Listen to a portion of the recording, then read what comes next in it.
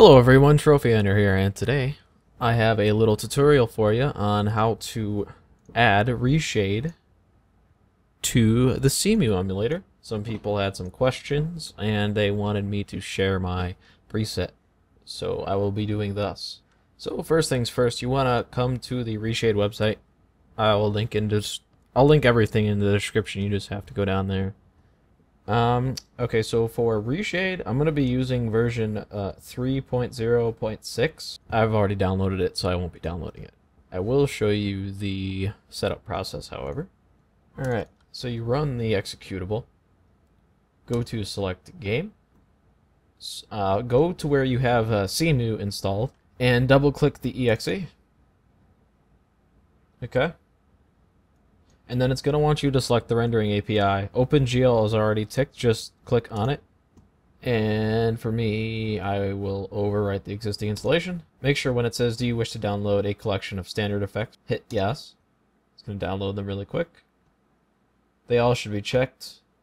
Just hit OK. And that's it. Close it. It's all set.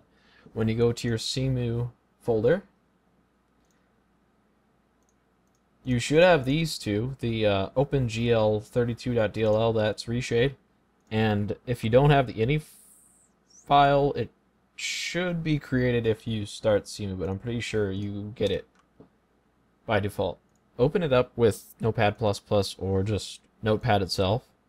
Make sure, for Breath of the Wild, you want to make sure that you change Reshade depth input is upside down to 1, because it actually is upside down.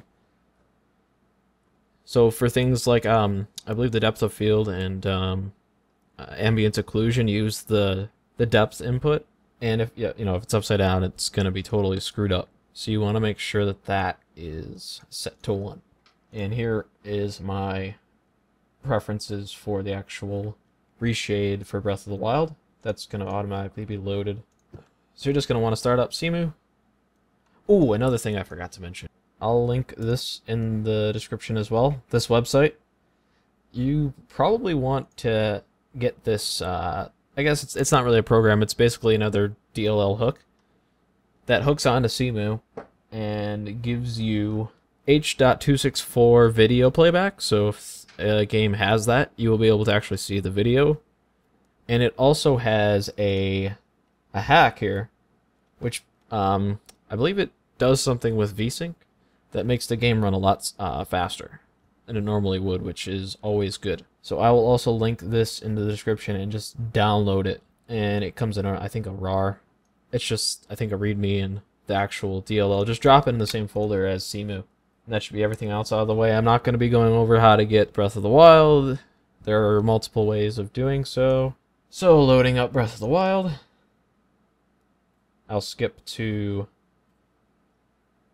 when this is done, and you should see Reshade up in the corner. Alright, well I guess we can go over the performance bit of this right now. Open up the task manager, press Ctrl-Shift-Escape, it's a quick shortcut, and right click on Cemu.exe, set priority to high. It won't let me set it to real time, it might let you, I'm not sure. And because of this DLL, the H.264 DLL, it sets your affinity automatically, but it's set up for Intel CPUs where it's saying, oh, if I have 8 cores, it's thinking only core 0, 2, 4, and 6 are physical, when actually all my cores are physical. So I'm just going to use all my cores. Hit OK. And I also might be using Cheat Engine to get a little bit of extra speed out of the emulation. See, it's really bloomy, but it looks great in game. You can just turn it off. I use a scroll lock to toggle on and off Reshade. And all that talking seemed to just get me to where I wanted. And now is the time actually where you want to enable the GPU hack. Just going to make it run faster. I'm also going to disable the audio. Okay, so you may notice something kind of weird. And there is an issue right now with Reshade. When it hooks the game, it seems to break the landscape just a bit, as you can see. I can show you this again. So when you have the game full screen, you just hit Shift F2, and that'll open up the Reshade bit of dialogue here. I'll show you really quick. I'll reload Reshade, and it'll go back to normal. See? It goes back to normal. Then when it finishes loading all the shaders, boom, it breaks. I'm not sure if it's an issue with Reshade that's doing it, or if it's Cemu, but something's definitely wrong. So hopefully either the devs of Cemu figure out a way to avoid this, or maybe Corsair could have a little like tick box or something that's like, oh, are you using Cemu on Breath of the Wild? Just tick this and it fixes it. So my Reshade preset is pretty cool. It has, if you want, obviously you can see this depth of field here. It's pretty performance heavy. If you don't want, obviously, the depth of field, just turn it off. It is right here. Marty McFly Doff. Just turn it off. And the depth of field and the ambient occlusion are the two things that are really performance heavy. So if you don't want them, you just turn them off. It changes it a little bit. But this will make it pretty smooth. I haven't even cheat engined this game yet, so... Now, of course, I mean, this might not be what you want, where it's like super colorful. I might make a couple presets, actually. So look out for them in the download section. I'll also probably add a couple of screenshots at the end of the video showing maybe the different presets. But this is by far my favorite. It looks really good at night, too. It's, I guess, a little bright at night, but... And it's a little glitchy over here, you can see. It's kinda derpy. But you can make some really nice screenshots. And actually, so you might be asking, how the hell did I make that panorama shot? Well, I'll be going over how to do that.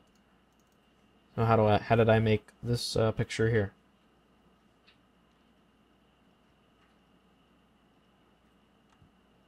Actually really simple.